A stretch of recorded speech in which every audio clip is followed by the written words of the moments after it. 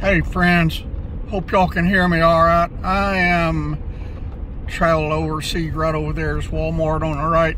This is the nearest town to me that has a Walmart, and I don't come over here but like twice a year, and this is one of those two times.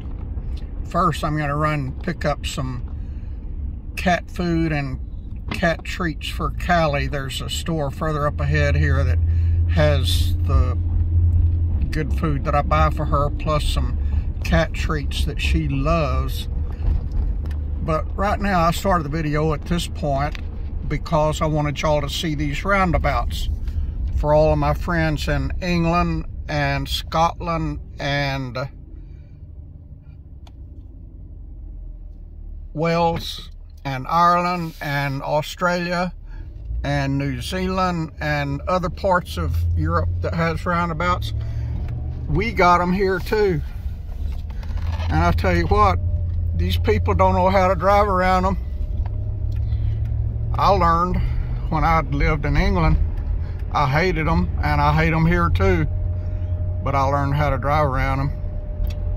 But these people up here, they don't have a clue. And these things are new since I moved up here. I don't know why they decided to do this. I don't like them. I don't know anybody that likes them. Even in England, I don't know anybody that likes them. And in England, it's a whole lot crazier. Especially you go to London, where they got like 19 million people living there or something, and motorcycles driving like bats out of you-know-where. You're taking your life in your own hands when you drive there, friends. Usually I didn't drive there, but I did drive there several times. I gotta look and see where my store is at over here. I don't know where it's at. Callie's store. I might have passed it already. But I started the video when I did so you could see these roundabouts. There's my store right there. I gotta turn and get off here. But I'll let y'all go in just a minute. I got something I want to talk to y'all about. And it is in John chapter 9 or 10, I can't remember. About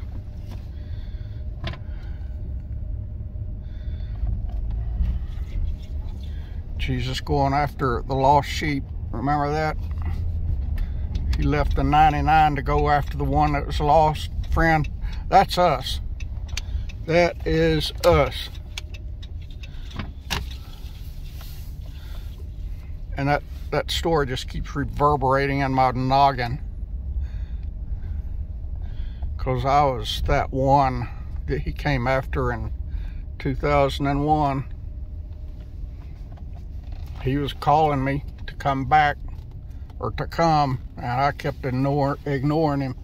And he came after me, just like he came after Paul, the Apostle Paul. I ain't no apostle. Never have been, never will be, but Paul was. Anyway, I'll let y'all figure out how to flip this phone around here. There you go. See, it's me. It's really me. Live and in color.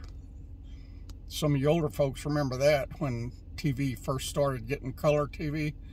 They would say, we are live and in color. And that's me. All right, y'all. That's it for now. If Jesus left the 99 to come after you, you're something special, I'll tell you that. And if you're his, that's it. You're his for all eternity. I thank God he came after me. Goodness gracious. I had a good life. I had a fun party life. Now I've got a good Christian life, and I couldn't be happier. All right, y'all. Got my cowboy boots, my cowboy hat, and my pistol. It's time to go shopping.